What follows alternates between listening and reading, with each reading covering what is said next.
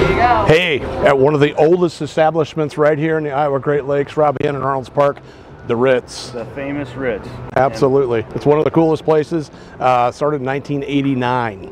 And yeah, so we got 30 plus years of Taylor Genrich running this facility. I mean, it's just an amazing place. Not only the atmosphere that's out here and being on the water that it is, and not very many restaurants in this entire world are on the water to be able to make it, and the food is phenomenal.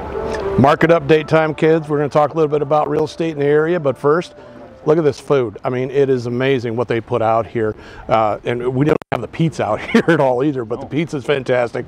Cooked on a blodgett oven because I'm kind of religious about that. Game day menu. She does a weekend game day menu, and this dish over here, Memphis nachos, right there. At one point in time, wasn't her burger was in the top 10 in the state? Absolutely, yeah. So, It's in the top 10 competition, and I know it placed right up there many times. So, but it's a fantastic hand patty burger. Also, Gracie had to get the cheese balls, so make sure that we got them all full. All right, folks, market update, absolutely, and I'm going to bring up a dirty word, so everybody better plug your ears. Election, yes. Coming up soon, Rob. We got about a month before the election, and houses are moving, Rob. I mean, absolutely. In our office, other realtors' offices, I mean, everybody seems to be doing great. I think if you're in a city, it might be a little bit different, but the rural areas all through the United States are doing just wonderful.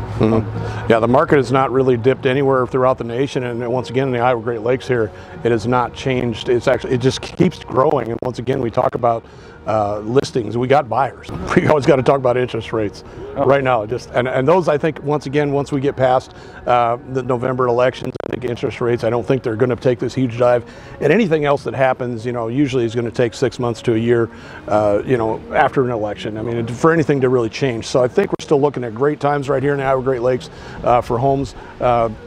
Just my experience around the area, Rob, 20 years. It's just constantly growing and growing. A lot of the economists like CoreLogic and even the National Home Builders Association, they're saying that home appreciation rates are going to still be going up anywhere from, I think, 3 to 6% a year, all the way up into the fourth quarter of 2021.